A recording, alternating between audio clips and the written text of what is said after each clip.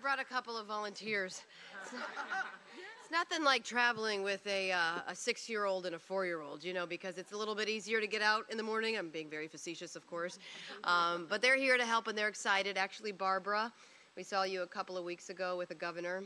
You got your trailer, thanks to everything that the state is doing, the governor to expedite, so you have a place to stay on your property. And the kids awarded her with a big basket full of goods. Now, it was to help keep things clean and what have you, but the basket was bigger than they are. So they were trying to bring it over to her, which was very sweet. So you're in our prayers. And honestly, that's why we're back here today. I know you've seen the governor quite a bit coming here and doing everything that he can to support the people here in Southwest Florida.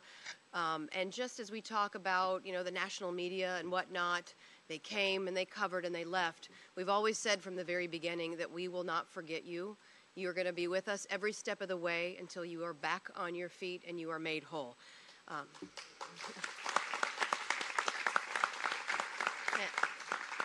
tell you, it's really great to just see the resiliency of the people of Southwest Florida. And I see such progress when I come back and I'm able to drive around and just see how bit by bit people are getting back on their feet. So that's why we're excited to be here today. We have a couple of really cool announcements, one of which is really talking about how the Florida Disaster Fund has come in a big way to help folks. And really in twofold, right? This is where the private sector meets government. And it never should be a government go at it alone solution. It really should be, how can we work with the goodwill of the people across the state and the country and also the companies to be able to maximize those resources and supplement what government is doing. And if government is met up in bureaucracy, especially on the federal side, then we can swoop in with the Florida Disaster Fund and help expedite people so that way they get what they need quicker. We've raised, I think, about $64 million and counting to the fund since it was launched. And another thing, too, you just take a look around. This is another big part of the Florida Disaster Fund, and that is all of the physical goods. So you have people from across the country who were saying, I've got X, I've got Y, where can I send it? What can I do with it? And that's one of our big announcements today, is this warehouse and all of the goods that you see here today coming in fresh from Tampa. So things like bed sheets and bedding, thousands of pillows, Masonite, by the way, a great partner of ours, they donated 1,216 doors. And they brought them here. So and what is neat about where we are is when you get this, and this is something that Kevin Guthrie has worked very hard on with the Department of Emergency Management, and also Secretary Josie Tamayo is going to come up from Volunteer Florida and talk about, when you have all of this goodwill and you have people who want to send things. By the way, we had a lady who was knitting mittens and she wanted to send mittens. And so we were helping to facilitate that, although we said people probably in the Northeast and the Midwest probably need those mittens a little bit more than the people in Southwest Florida. But how do you harness that goodwill? How do you organize it? And how do you deploy it quickly to the people in Southwest Florida? And that's where one of the announcements comes in. In addition to getting all of these goods coming in from across the country, Masonite with the 1,200 doors that are here, Walmart, Home Depot, Lowe's, donating all of these goods. Honestly, if I went through every company that donated, we would be here for a long time. But having all of these physical goods here, you have to have a place that can house all of these goods and, again, distribute them. And that is really what's neat about Adventist Community Services. So we initially gave them a grant from the Florida Disaster Fund for $74,000. They're doing great things. Again, they're like the Amazon here of Southwest Florida, but they needed more money. They applied to FEMA, and they were denied from FEMA. But we said, that's okay, that's all right, because that's where the Florida Disaster Fund comes in, and we're able to give them even more money today. So we're excited to give them a check for $427,000.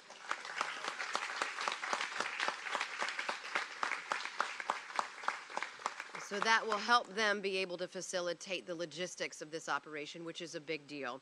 If there's somebody out there who's still in need, one of the things that the great folks up in Tallahassee who are supporting the governor have been able to create is a portal.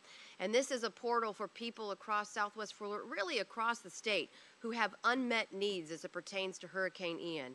And if you need something, clothing, bedding, food, those immediate supplies, you can go to ianrecovery.fl.gov, and it'll help find what you need very quickly so we can help support you. Which really leads me to my third announcement. I've found in my work in the child welfare sphere that you can have the greatest resources in the world, but if you don't know that they exist, what good are they? That also is where enrecovery.fl.gov comes in, but it also comes in with navigators, people who are on the ground for the long haul to be able to help people navigate the system, whether it be FEMA, whether it be state dollars, whether it be the Florida Disaster Fund. How do you put the pieces together for the long haul? And so we're excited today to do another $100,000 to help with the long-term recovery groups, to help people just find the path back to prosperity, because it's not always an easy thing. There's a lot of phone calls, and if you're trying to go to DuckDuckGo or Google to put all of the pieces together, sometimes it can be a little convoluted, and you don't have a lot of time if you're a mom and you're trying to work and you only have so much time in the evening and so much bandwidth. So that's where these navigators are really coming in. So we're supporting their efforts with another $100,000. Another neat thing that we're doing, we have found that there are still people who need help, of course, with remediation work on their homes. There's still mold that needs to be taken care of. Electric is a big deal. Obviously, there's a supply chain crisis. There's a supply and demand crisis. There's a lot of need down here, and there's only an X amount of supply of people who can service those goods. But when talking with Kevin Guthrie last night from the Department of Emergency Management, when we originally donated money from the Florida Disaster Fund to nonprofits, which I think is now up to $45 million, which has gone out the door in total of the 64 that we've been able to raise. We've donated a lot. We set a cap at about $10,000 per household as it pertained to the remediation efforts. And Kevin last night called me, and he was talking about the story of an 80-year-old woman who was in her home. And the one thing that she needed to get back into her house was to get her electric fixed. And it was totaling upwards of $18,000. And I told Kevin, I said, if we increase this money from $10,000 to, say, $25,000, is that going to get her back into her home faster? He said, without a doubt, it absolutely will. Now, you still have limitations, obviously, with getting the contractors out there and doing things, but $18,000 is a lot of money for electric. And so what we've decided today to do another $1 million from the Florida Disaster Fund, specifically to raise that cap to $25,000. So people like that 80-year-old woman who is sitting with her family right now, once she gets her electric fixed, then she can get back into her home. And this is specifically what the Florida Disaster Fund is all about, filling the needs where we see we need them the most. And so I'm excited to do that with $1 million to be able to get people, again, back on their feet as fast as humanly possible.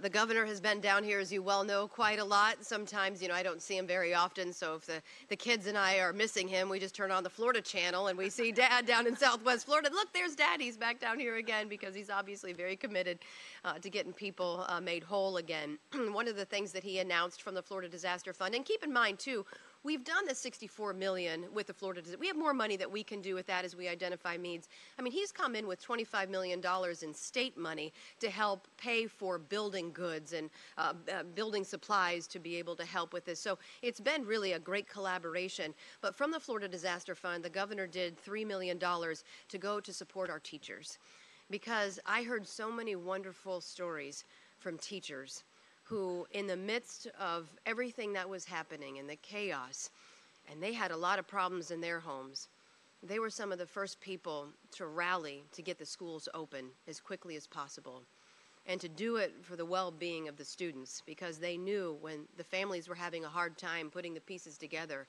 to have school a place for them to go to be able to be with their friends, to learn, to be happy was so important. So that's why the governor donated the $3 million from the Florida Disaster Fund. And I want to invite somebody up here from Sanibel School, Julie Wappus, who was one of the beneficiaries of the Florida Disaster Fund, to give you a little context and perspective on what that money did for her and how it helped her in her school.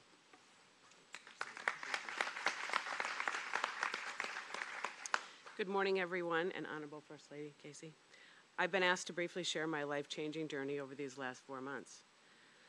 First, let me introduce myself. My name is Julie Wappus. I've had the privilege of teaching at the Sanibel School for over 40 years, and also am blessed to call Sanibel Island my home.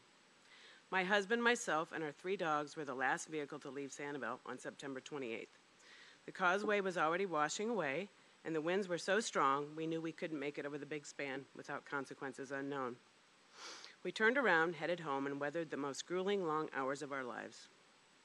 As the water rose to 13 feet under us, I truly knew in my heart Sanibel was being washed back into the sea. Little did I know what lay in the days ahead would be just as tough as the storm.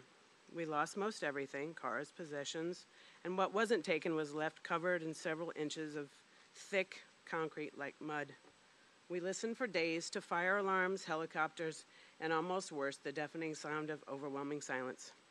Our only communication was to ride our bikes to the top of the first bridge and try to get a call out if we were lucky. I remember like it was yesterday, standing there alone, looking at the devastated causeway, thinking, when I leave here, I won't be back. At the very least for a year, maybe 2. And that's where the hero enters my story. Sanibel, Southwest Florida, and the world watched in utter disbelief and amazement at what a champion can do. In 2 weeks, Governor DeSantis orchestrated a restoration project unlike any other in modern history. Thank you, sir. Please thank your husband for your incredible vision, integrity, and heart for your constituents and me. I was also devastated on another front as well. My classroom took the brunt of the surge for the elementary wing of my school. I lost everything. My most important treasure of 40 years of class pictures with my students, my life's work of building kids of integrity. Enter the beautiful heroine of my story. Her name is First Lady Casey DeSantis. Her passion for education and vision to support those in the front line who needed financial help included me. I am humbled and so grateful to her gift to me through the foundation of Lee County Schools. For the first time in my life, I accepted a gift which I used to buy tools lost in the storm to rebuild my home. I truly thank you, First Lady DeSantis, for your loving heart and leadership of our great state of Florida. God bless you, and thank you so much.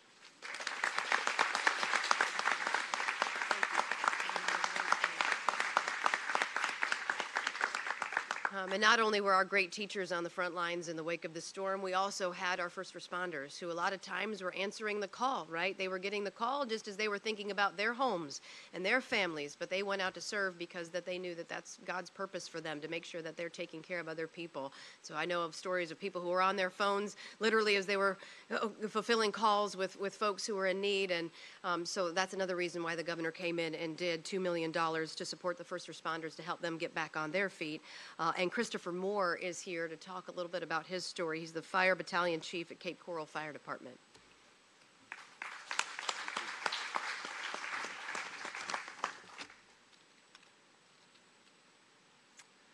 It's an honor to be asked to be here. Thank you very much. I, like so many other fellow public servants and emergency workers, suffered severe loss. The home that I lived in and raised my children in for over 30 years is in ruins. The effects of Hurricane Ian caused flooding and wind damage, excuse me, like so many others in my community. I salvaged a few outfits and several pieces of furniture that my grandfather had made for me, but all in all, lost everything else. There's a strong possibility that I will not be back, excuse me, in my home and be displaced for several years. The support and financial assistance given by the First Lady and the disaster funding is impressive, and also helping so many in my community. My emotions stir when I'm asked what the outreach and compassion others have offered to me means to me personally. In one of my worst times in my life, the help and assistance from so many people that do not even know me is overwhelming and shocking. The DeSantis Florida disaster funding has allowed me to maintain a sense of normalcy. It has helped me replace basic items that I lost, clothing, shoes, and essentials. But most importantly, it's allowed me to keep working, serving my community without the stress, the fear, and the huge emotional burden that I would have without the assistance and help. I see true compassion and outreach of others to help me in my need, and it's astounding. I have more appreciation for my representatives, both at the state level and at the local level. I'm truly grateful. Thank you.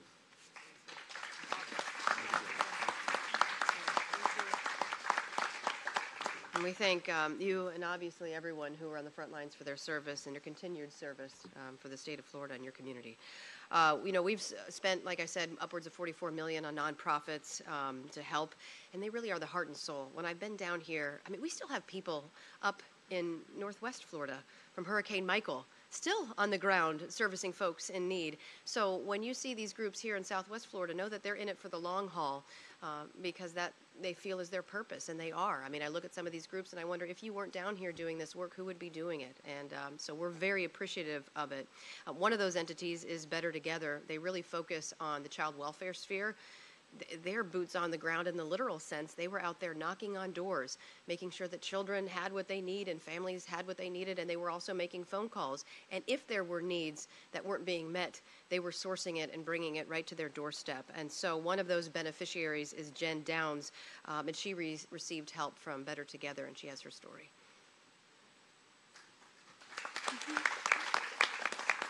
Good morning. I am going to get through this without tears. I am first and foremost a mother. I have a 7 and 8-year-old, beautiful boys, wild and crazy, very appreciative of everything they've had in life. I have a husband. We'll have 10 years next week, and we've been through it like everybody else. So when Hurricane Ian hit, our home flooded, like many others. We lost nearly everything between the wind and the flooding. We lost furniture. We lost most of my boys' possessions. So Christmas time rolled around, and we weren't sure how we were going to make Christmas happen for them. In came Ms. DeSantis and Better Together. Through the funding of the Florida Disaster Fund, Better Together was able to bless us with money to make Christmas happen for our children and purchase a grill because we really missed grilling chicken for dinner. So through all the destruction that our community had, my whole neighborhood flooded, we've had a direct benefit from this funding. And again, my children who had to take everything from their home and put it to the curb now got a Christmas. All they asked for was silly things, like a baseball, a Pokemon card set, little things. They were very reserved because they knew, they couldn't ask for big items this year. So through the funding and through Better Together, we were able to give them a Christmas like no other, and that wouldn't have happened without these funds. We've seen our community come together like never before. Everybody is a neighbor again, everybody is a friend again, and everybody is helping each other again. And that's something I feel like we had lost for a while, and now we have it back. So I'm extremely appreciative for everything that has been done for our family and everyone around us. We have been a foster family with Better Together for upwards of 5 years.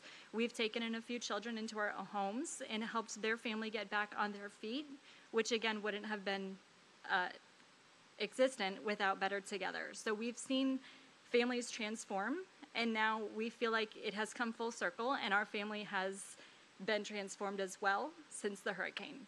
So we're very appreciative for Megan Rose and everything they have done for us, and for Ms. DeSantis and all the funding, which we know wouldn't have been possible without our great governor. So thank you.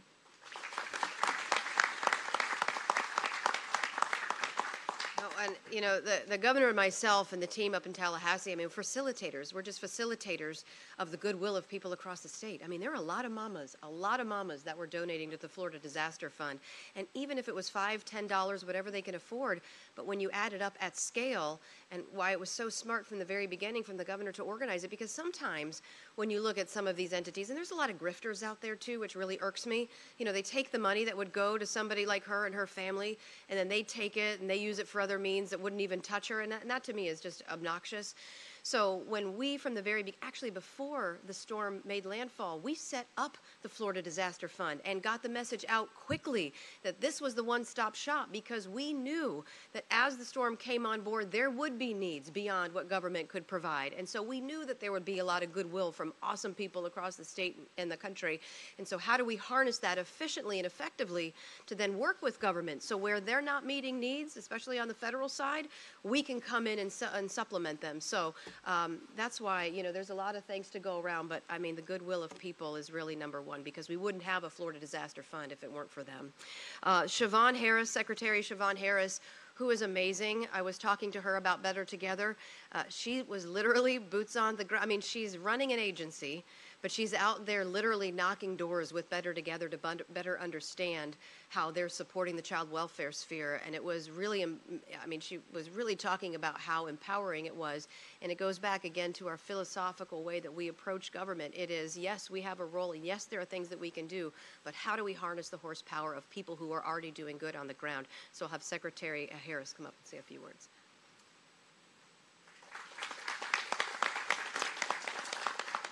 Thank you, First Lady. I want to start by thanking the Governor and the First Lady for their unwavering commitment in supporting individuals and families impacted by the storm. The sense of urgency that they commanded is unparalleled. The First Lady's passion and compassion for helping individuals in need shines through in everything that she does. And we're so grateful for her tireless efforts in raising monies through the Florida Disaster Fund. We know that some of those dollars helped organizations that work directly with the families we serve. DCF has been boots on the ground almost immediately following the storm, as the First Lady said, leveraging any and all of the resources that we have at our disposal to support the recovery efforts. But we wouldn't be able to do what we do without our partners. Families like the Downs serving as foster parents make such a difference. And in their time of need, we could lean on organizations like Better Together, who were ready to stand in the gap, not only to help foster families, but to also support families struggling so they wouldn't enter our child welfare system. I want to thank you again, First Lady, for your leadership, and to all of the organizations and volunteers who continue to support this area. Thank you. And Secretary Tamayo, I mean, she has been receiving a lot of incoming. I remember when we were first raising money for the Florida Disaster Fund, and we were going out and doing events, and her phone would be lighting up, and I would say, "Who is it?" And she's like, "Well, I think it's somebody who wants to send us money." And I said, "Well, get out of the meeting and go answer the phone call. Like, let's make sure we're not missing any opportunities." And so that happened quite a bit, where we would get into something and then she would hightail it out of there. But it was, I mean, worth it at the end of the day.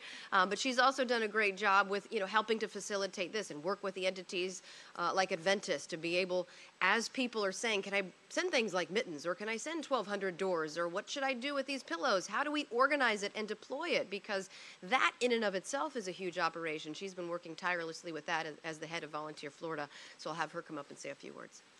Thank you. It's one of the greatest privileges of my life to be able not only to stand here and to have this wonderful position that the Governor and the First Lady has given me, but also to pay it forward to the many Floridians that give of their lives, our first responders, our teachers, everyone that's been involved in this effort. So first and foremost, I want to thank you all for having me. I am the CEO of Volunteer Florida. I call it a title. I am a facilitator, a public servant, and here to help the people of the state of Florida and serve, obviously, our wonderful First Lady and Governor. And I am so grateful, obviously, as we lead Volunteer Florida, to bring attention to the ongoing need for aid in our state. This is an unprecedented storm, as you all will know, and since September 28th, we have raised over $64 million, which is unprecedented by any stretch, which I would remiss if not say, First Lady, we're all still taking donations at www.disasterfund.org, and please go to Volunteer Florida as well. So since Hurricane Ian hit, we've had amazing volunteer organizations that have selflessly, like the Adventists, joined in response. Too many to mention. I can tell you I could be here for 10 minutes just saying that. And most and more importantly, our partners such as Secretary Harris, Kevin Guthrie, all our wonderful state leaders have been involved, but we would not be able to do this without the passion, the purpose, and the perseverance and the leadership of the Governor and the First Lady. So big round of applause for them. And I see it every day, and I smile, and it just makes me proud to be a Floridian and proud to be a member of the free state of Florida. So I have to say that. So I think with this award today, we have $64 million to date, and we have had over 64,000 people send in checks and donations, and corporate sponsors, healthcare companies, everything, you name it. So I think with the information today, we will have given out of the 64, almost $47 million, which is amazing. I want to congratulate the Adventists Mr. Ryan Amos, who they've been great partners, and they're great partners to us whenever we're in these situations, the Adventist services, and also to the long-term recovery groups throughout Florida that are helping every day, sort of the boots on the ground, assisting communities with those unmet needs, and we're happy that they are going to be receiving services today. And as I say, Volunteer Florida, my staff, our board, our commission, remain committed to helping every and ongoing recovery events, because we know that recovery takes time. But as the First Lady and the Governor said, we're here, we have your back. And every day we get up in the morning, and I will tell you, I had a call the other day and a gentleman said, our employees got together and they put together a special drink, and we have raised $15,000. And so I am on my way to Orlando to meet with him to pick up the check, First Lady, for $15,000. So every day people just, and they call and they want to know what's going on and how are people doing. And I just want to tell you, I am very proud to be part of Volunteer Florida. I'm very proud of our state. I'm especially proud and thankful that we have the leadership that we have. And please continue to support us and continue to support your communities, because with us together, we grow more resilient and more powerful, and it is a great state to be a part of. And thank you for listening to me this morning, and thank you. No, 100%. Like, we still want to raise a lot of money. There are still needs that need to be met. And so, yeah, she gave you FloridaDisasterFund.org, a great place to go to. We have a lot of work to do, and we are not going to stop anytime soon. So every donation and everything that you can do, whether it's a physical good or $5, makes a world of difference to somebody. So we appreciate that. And also, I think it's important to come out here to talk about the Florida Disaster Fund, because so often you have a lot of nonprofits. Some are great, some are wonderful, and then you have some others that take some money, but you never hear from them again. You never see a return on your investment. And so we want to get out and show the people of the state and the country exactly how this money is being spent and how it's supporting people, because I think that that is our responsibility, to show people that we are spending it well. We are working with state and federal government to maximize those resources and hold people accountable, and making sure that when we give money like $427,000 to Adventists, that they are doing the right things to get goods and needs and help to people of Southwest Florida. And last but not least, when we talk about FEMA and we talk about the federal government, we need a good fighter up there. And I'll tell you, from the beginning, Congressman Donalds has been one of those fighters. I remember right after the hurricane hit, the governor and I were down here, we were walking around, and we talked with Congressman Donalds around the round table, just talking about what we saw in the immediate aftermath. But I've been on the phone with him and his wife, Erica, talking about what else do you see? You know your community so well. What can we do to maximize these resources? Where could resources go that might traditionally not have gone, but how can we help people in need? And so Congressman Donalds and his wife Erica have been two tireless advocates, and I want to give him an opportunity to come up and talk about how he's fighting the good fight up in Washington.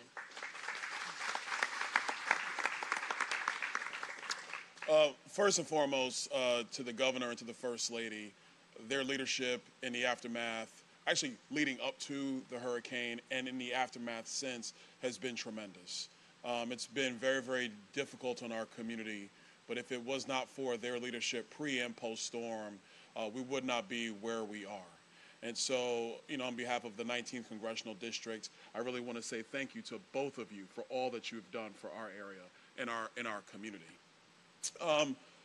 Listen, recovery is difficult. Just is.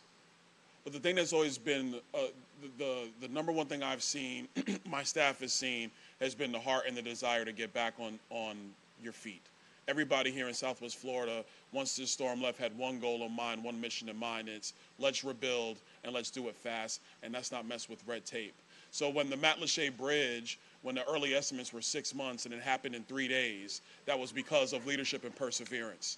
It was. It was. When the Sanibel Causeway, the estimates were 2 years, and it was 28 days. That's leadership and perseverance.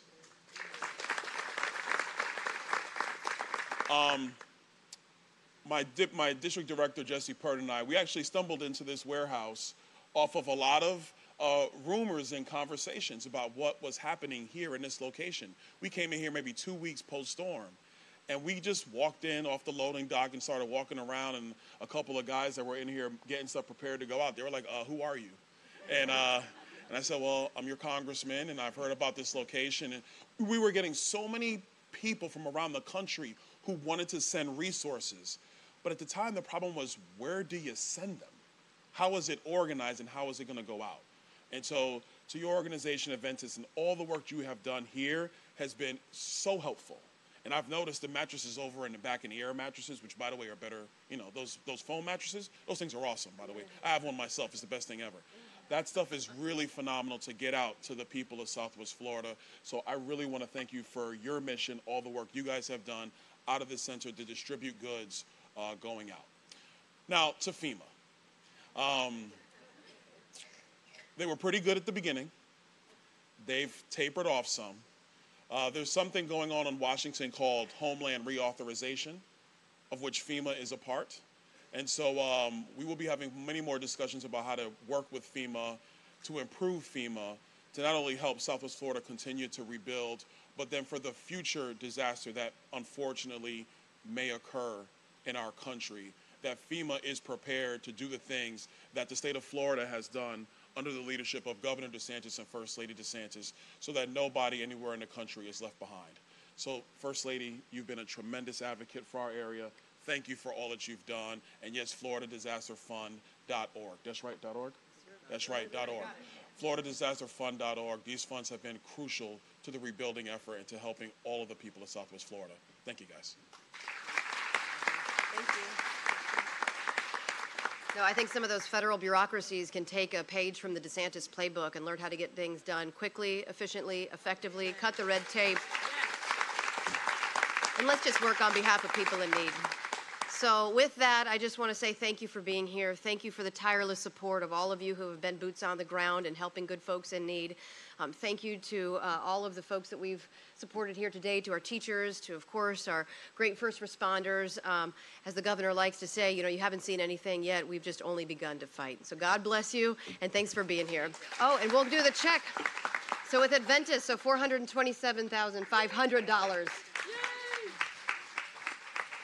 I have, so Madison and Mason are with us too. Oh, one of them's asleep. So I must be a very compelling speaker. One of our children is now asleep, although this happens a lot of times when we read at night. I get halfway through the story and then she conks out. It's okay. Mason, but it's really important, I believe, that the kids get up and they're a part of this and they're learning the importance of volunteering and they learn how to give back. And so that's why I brought them with me. They were very excited, so we woke up very early this morning. So, okay. Come on, Mace, get up here. Oh, my goodness. Whoopsie, no, that's okay. Here, you stand right in front. All right, there we go. Oh, that's wonderful. Yes.